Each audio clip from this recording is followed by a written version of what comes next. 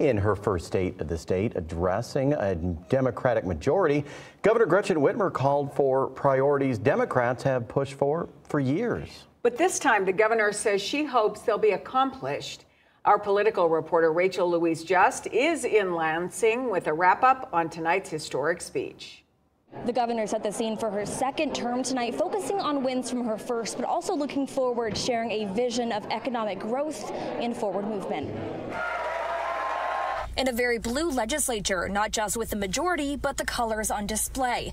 Michigan, the state of our state, is strong and ready to go. The governor sharing a message touching on hope, giving her fifth State of the State, the first of her new term, taking the chance to push for legislation previous Republican majorities have continually shot down, expanding protections for anyone based on sexual orientation or gender identity. Let's get it done. Repealing the dormant 1931 abortion ban. I want you and anyone who lives in a state that wants to control your body or deny your existence to know that Michigan has a place for you. And when it comes to gun violence, the time for only thoughts and prayers is over.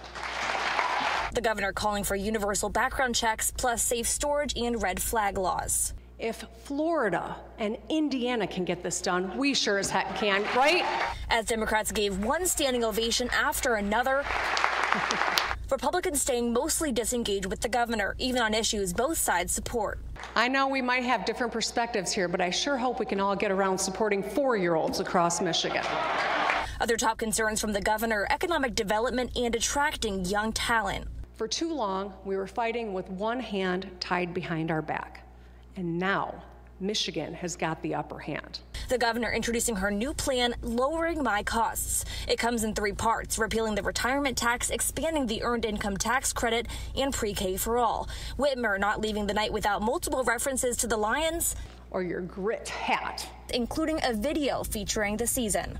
Tonight marks the first time since the COVID-19 pandemic began that this was held in person. One thing we didn't see the governor hitting on tonight was right to work, something that she opposes. She's telling us today that the reason she didn't talk about that is because everyone already knows her stance on it.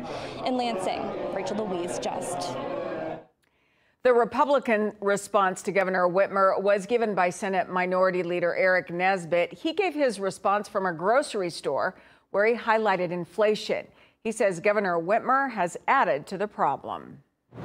Governor Whitmer had multiple opportunities to provide you with real relief, to put more money, your money, back in your pocket. But she failed you by vetoing each proposal that was sent to her. She failed the new parents who needed a little extra help buying diapers and baby food. She failed the family already struggling to send their daughter off to college. She failed the retired couple who just wanted to buy Christmas presents for their grandkids. This is a fundamental difference between Republicans and Democrats. Nesbitt says Republicans are willing to reach across the aisle to work with Democratic lawmakers and the governor. He hopes Governor Whitmer will stand behind her words tonight and work with Republicans. Our crews also caught up with several other lawmakers from both sides of the aisle. We wanted their reaction to some of the governor's proposals. It was nice to hear a speech full of things that we can actually move on. I would really love for a lot of these initiatives, all of these initiatives, to be bipartisan, but it's good to know that if that isn't possible, we can move on them anyway. There's areas where we can find bipartisan compromise and work with the governor. I'm thinking about income tax relief, and I'm looking at the earned income tax credit. I was encouraged to hear the governor supported the earned income tax credit. That's a House Republican bill. Lots of lawmakers and state leaders are also weighing in tonight, including Michigan Attorney General Dana Nessel. She issued the following statement in regards to Governor Whitmer's call for gun safety policies. Nessel said in part, quote, "These policies are proven to stem gun violence and prevent unnecessary firearm-related injuries and deaths. The public understands these common sense policies are long overdue and will go a long way towards creating safer communities." Dylan Morris, who survived the Oxford High School shooting, attended tonight's State of the State address. He issued a statement saying, in part, with 39 mass shootings in 2023 so far, and 5 of them within the span of 3 days, no future without today, and I are eager to work with the legislature to enact safe storage laws, extreme risk protection orders, and the universal background checks. we need to quickly save lives.